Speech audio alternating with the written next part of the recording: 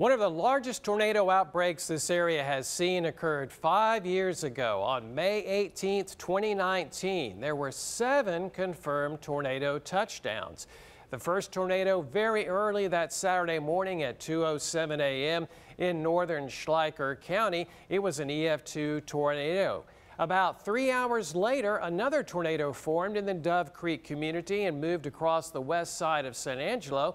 It was an EF2 tornado. Less than an hour later, another tornado developed on Dyess Air Force Base. It moved to the east and moved into western Abilene, damaging homes. One injury was on the ground 5.2 miles. That same supercell thunderstorm created yet another tornado along Interstate 20 in North Abilene, and that tornado moved up and across the Lake Fort Phantom Hill area. It was an EF1 tornado. One of the stronger tornadoes of the day formed in northern Concho County, southwest of the community of Lowakey. It moved across Lowakey and up into the western side of Ballinger, damaging homes there. It was an EF3 tornado with 145-mile-per-hour winds. Another EF3 tornado was in mainly open areas of eastern Reynolds County.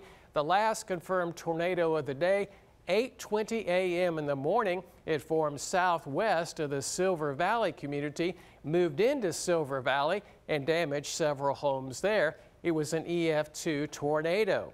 We were very fortunate that day. 7 confirmed tornadoes, at least 2 moving through large towns in our area. There were no fatalities and just 3 injuries.